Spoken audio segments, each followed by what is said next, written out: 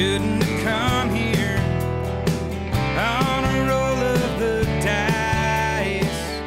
I remember one time when we first moved, right when we first got to town, we were staying with Willie and Jay Naz from Reckless Kelly, and like our whole band was crashing throughout their house. Like one guy was in the office, and whoever got in last, you know, pretty much got the floor if you didn't get the couch. But we'd go out and we'd party all night, and then we'd come back, and our drummer at the time, Travis, was from Idaho too, and he was a friend from high school, and we always picked on him in high school, and he always, you know, picked on us if he stayed up late enough. But when we first got to town, he had a tendency to go to be the first one to knock off for the night. So we used to always pick on him because he'd pass out early, you know, and then we'd come back from the bars and we'd draw on his face or whatever whenever he fell asleep.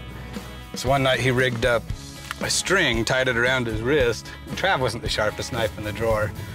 So he ties his string around his wrist and then ties it to the doorknob and goes to bed. So he's sleeping, you know, so we wake up, or we don't wake up, but we're still awake. We come in, it's like 6 in the morning. And we open up the door, and we see the string going to Trav because the door swung inside, so it never yanked on his wrist, you know. So we open up the door, and Trav doesn't wake up, of course, so we just drew a bunch of stuff on his face and called it a night. Nice things, of course.